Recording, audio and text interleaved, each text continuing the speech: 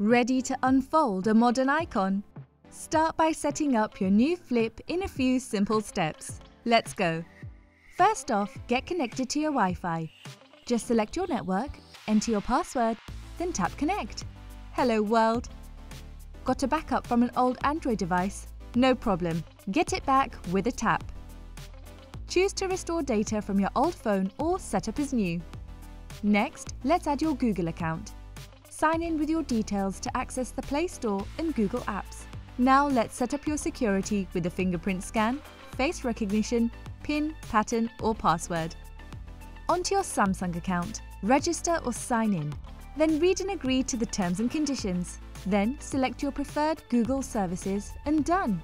If you restored from another device, enter your 2-step verification code. And that's it. You're all set. Start flexing your new Galaxy Z Flip and turn heads wherever you go.